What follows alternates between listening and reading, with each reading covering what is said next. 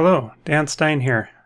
I want to show you how you can edit an existing video path created in Enscape. Here you can see this path comes down the hallway and turns the corner. Simply hovering over that path and clicking puts you into that new keyframe along the path. We can drag the cursor to change the direction that it looks. Click confirm and then back. And now we can see that new keyframe represented by the camera along the path.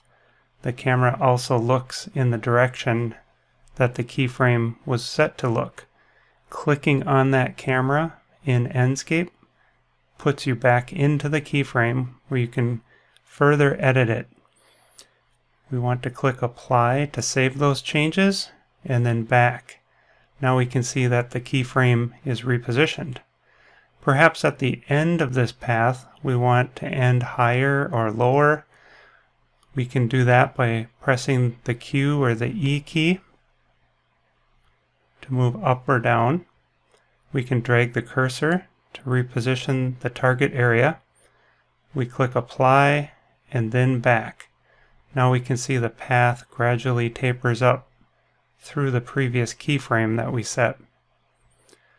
Once we have the path and the keyframes as we want them, we can check it by clicking preview. You can see this appears to be a little fast, so perhaps we'll go to the last keyframe. We can do that right from the video editor. Turn on timestamp and change the last keyframe to 20 seconds. This is adding additional time to the overall length of the video.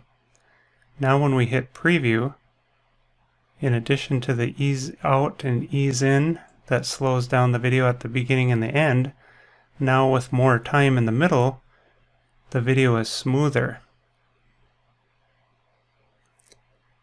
So these are just a few tips to consider when you're using Enscape to create realistic videos.